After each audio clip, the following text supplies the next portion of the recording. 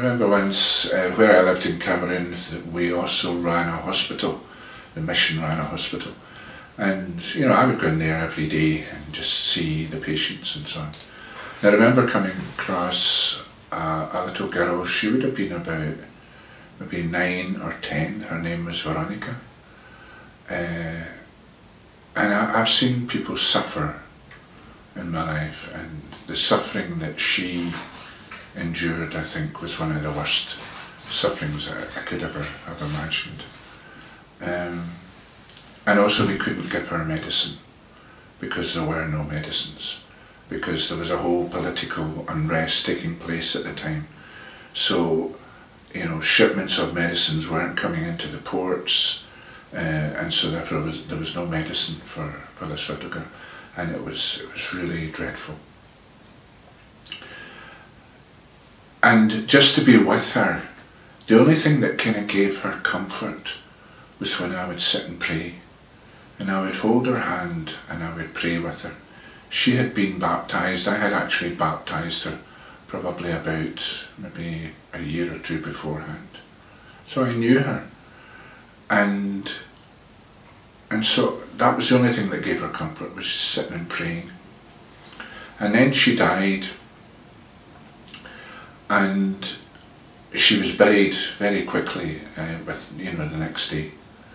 And there is a tradition in many parts of Africa, and also where I was living, that a year after a person has died, you have what's called the death celebration.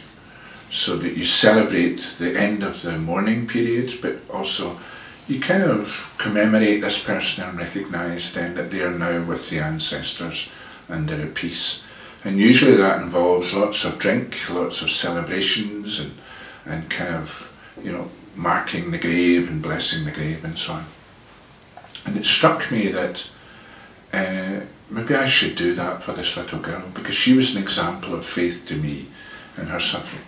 So I remember going up and kind of walking up the hills and up to the parents' compound, and I asked the father, I said, you know, I've come to just say a prayer, and I also brought some beer just to kind of celebrate this little girl's life.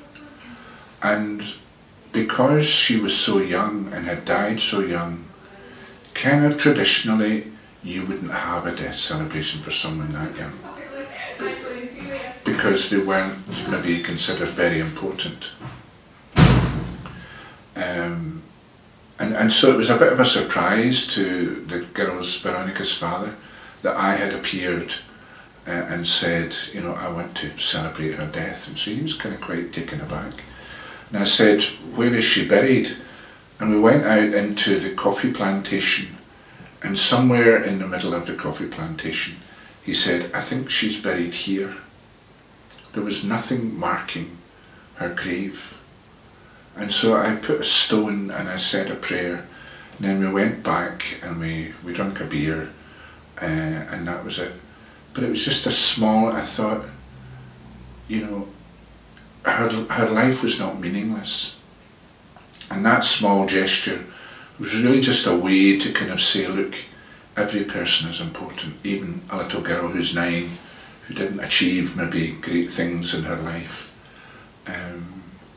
And yeah, so that was a very kind of, I think, faith-filled sort of experience I had.